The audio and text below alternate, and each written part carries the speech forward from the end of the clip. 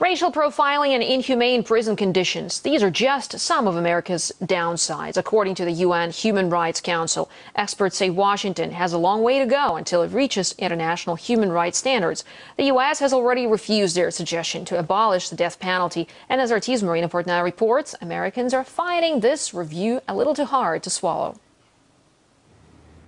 Freedom, justice, and peace for the world must begin with freedom, justice, and peace in the lives of individual human beings. America, long the self-appointed global leader on human rights, pointing out the shortcomings of others. And for the United States, this is a matter of moral and pragmatic necessity. But scenes of injustice like these are taking place not in other countries, instead happening right here in the U.S. A point being made by the United Nations Human Rights Council in its first comprehensive review of Washington's record. 228 points to be precise, recommendations on how the U.S. can do better in practicing what it preaches.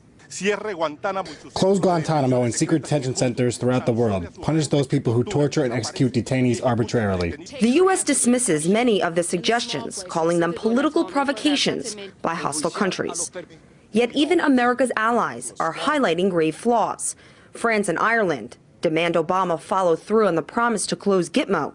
Britain, Belgium, and dozens of others calling on the U.S. to abolish the death penalty. For many, it's the ultimate hypocrisy.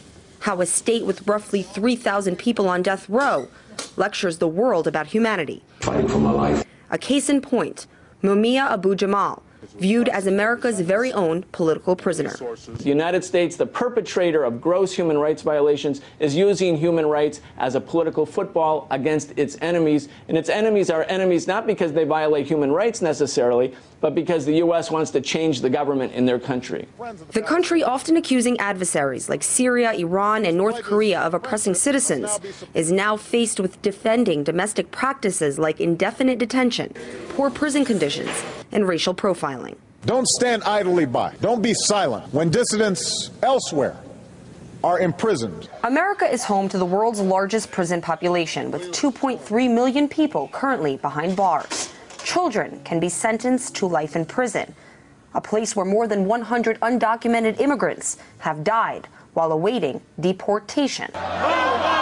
Increasing discrimination against Muslims, another blemish on America's human rights record. What do you have to say, sir? Hundreds have been arrested in so-called FBI foil terror plots using government-paid informants to set up the crime, a practice other countries term entrapment. Alicia McWilliams-McCullum's nephew is among those caught in these webs. She warns the system is losing its bearings. Americans need to wake up, because I don't know where the hell we going as Americans. No one country has all the answers, but all of us must answer to our own people.